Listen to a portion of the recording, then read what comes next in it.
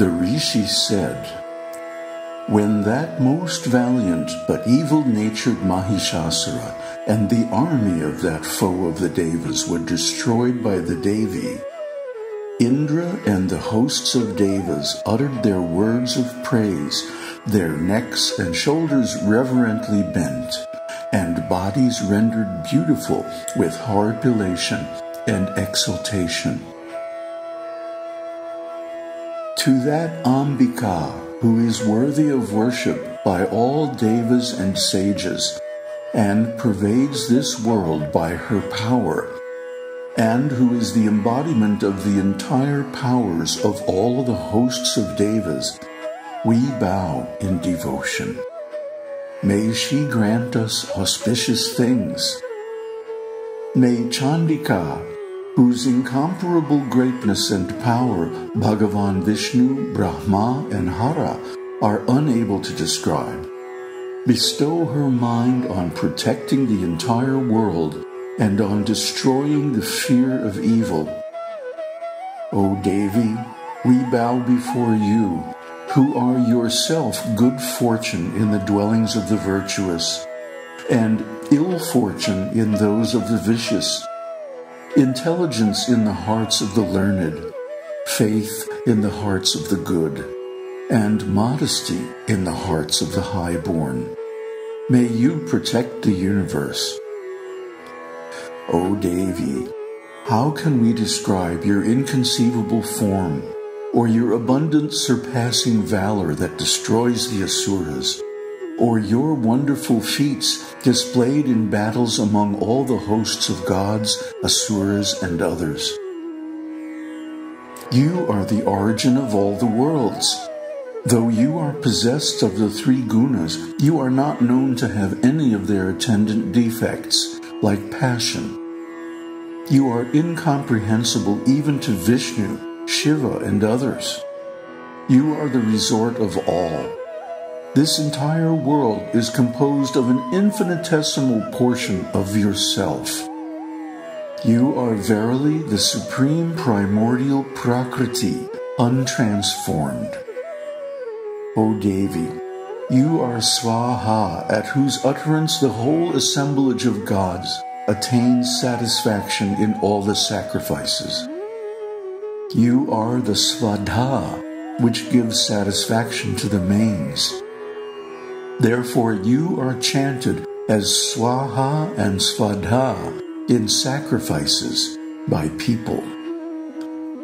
O Devī, you are the Bhagavati, the supreme Vidya, which is the cause of liberation, and great inconceivable penances are the means for your realization. You, the supreme knowledge, are cultivated by sages desiring liberation, whose senses are well restrained, who are devoted to reality, and have shed all the blemishes. You are the soul of Shabda Brahman.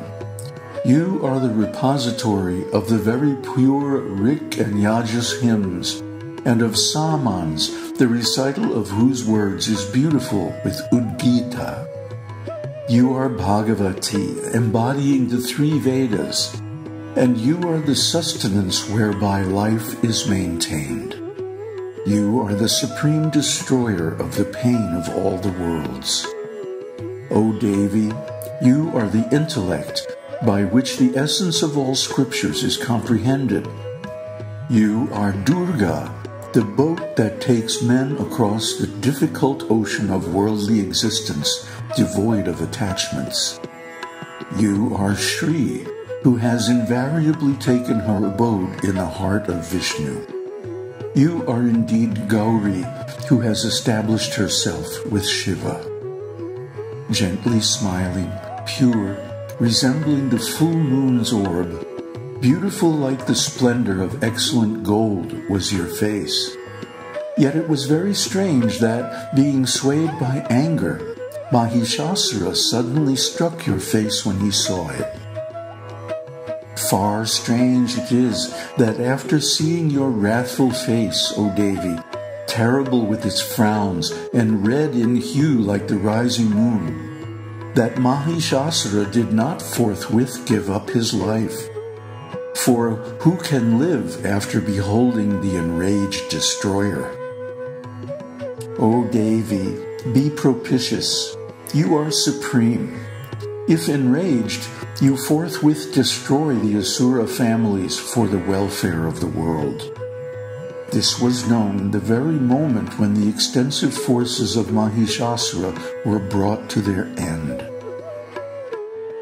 You who are always bounteous, with whom you are well pleased, those fortunate ones are indeed the object of esteem in the country. Theirs are riches, theirs are glories, and their acts of righteousness perish not. They are indeed blessed and possessed of devoted children, servants, and wives.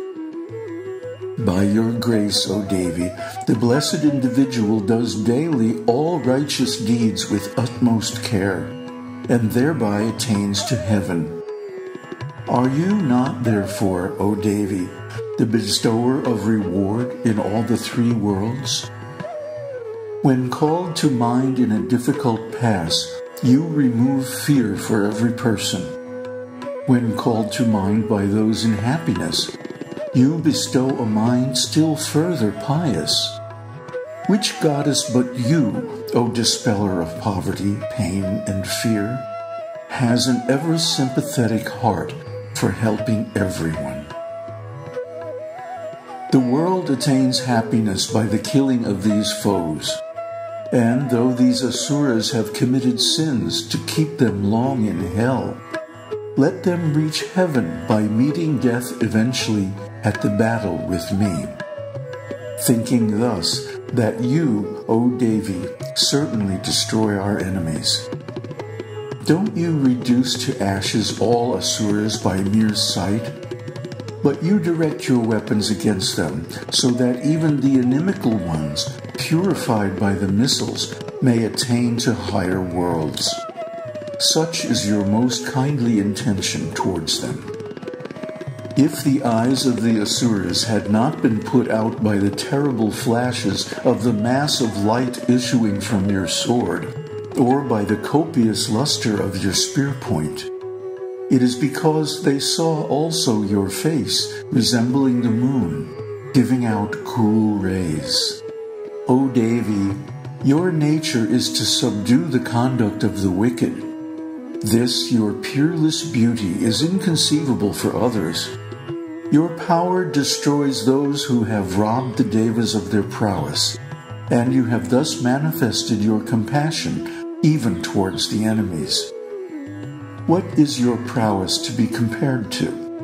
Where can one find this beauty of yours, most charming, yet striking fear in enemies? Compassion in heart and relentlessness in battle are seen, O Devī. O bestower of boons, only in you, in all the three worlds. Through the destruction of the enemies, all these three worlds have been saved by you. Having killed them in the battlefront, you have led even those hosts of enemies to heaven, and you have dispelled our fear from the frenzied enemies of the devas. Salutation to you. O Devī, protect us with your spear. O Ambika, protect us with your sword. Protect us by the sound of your bell and by the twang of your bowstring. O Chandika, guard us in the east, in the west, in the north, and in the south by the brandishing of your spear, O Ishwari. Protect us and the earth with those lovely forms of yours moving about in the three worlds, as also with your excludingly terrible forms. O Ambika, protect us on every side with your sword, spear, and club, and whatever other weapons your sprout-like soft hand has touched. The Rishi said, thus the supporter of the worlds was praised by the devas, worshipped with celestial flowers that blossomed in Nandana, and with perfumes and unguents, and with devotion all of them offered her heavenly incense. Benignly serene in countenance, she spoke to all obeisant devas. The Devī said, "Choose, all of you, O devas, whatever you desire of me. Gratified immensely with these hymns, I grant it with great pleasure." The devas said, "Since our enemy, this Mahiṣāsura, has been slain by Bhagavati, everything has been accomplished and nothing remains to be done. And if a boon is to be granted to us by you, O Maheshwari, whenever we think of you again, destroy our direct calamities. O Mother of spotless countenance, and whatever mortal shall praise you with these hymns, may you, who have become gracious towards us, be also for his increase in his wealth, wife, and other fortunes, together with riches, prosperity, and life, O Ambika." The Rishi said, "O King, being thus propitiated by the devas for the sake of the world and for their own sake, Bhadrakali said, 'Be it so,' and vanished from their sight."